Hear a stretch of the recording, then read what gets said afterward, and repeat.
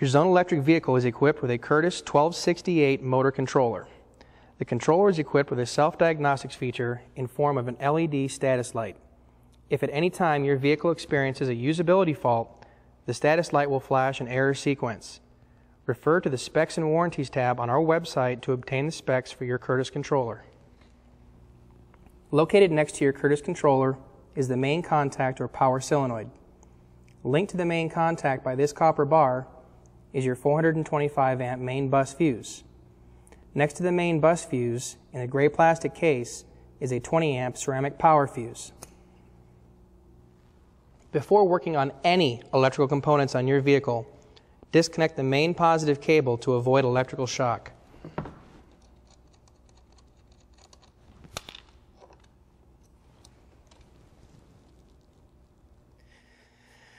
To replace the control in your vehicle, using a 13mm or half-inch wrench, disconnect the 3 large gauge cables from the bottom of the controller.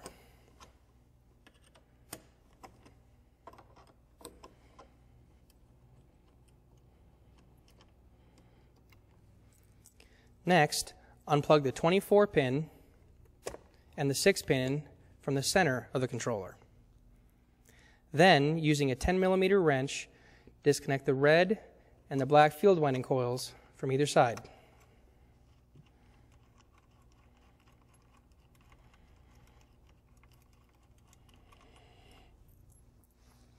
Finally, using a 10mm ratchet, remove the 4 bolts at all 4 corners of your controller.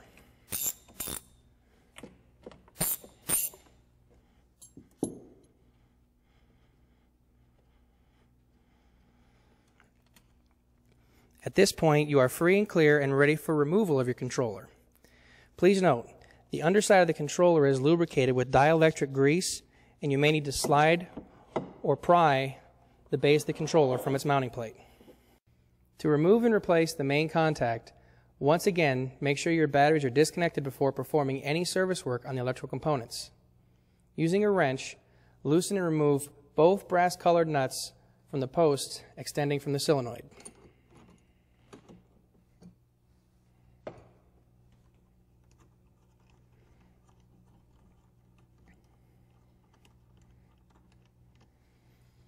Using a long number 2 Phillips screwdriver, remove the 2 Phillips screws on the mounting plate.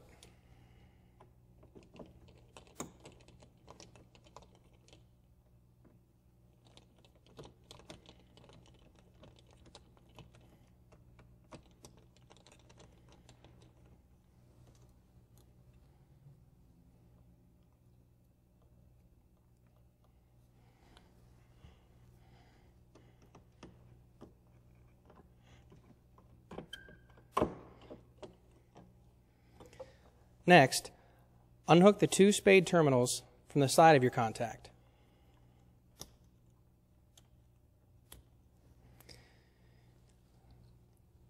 You can now remove and replace your new main contact.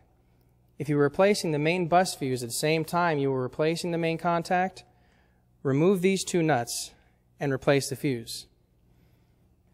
To remove the ceramic fuse, pull the tab of the gray case straight upwards to expose the fuse.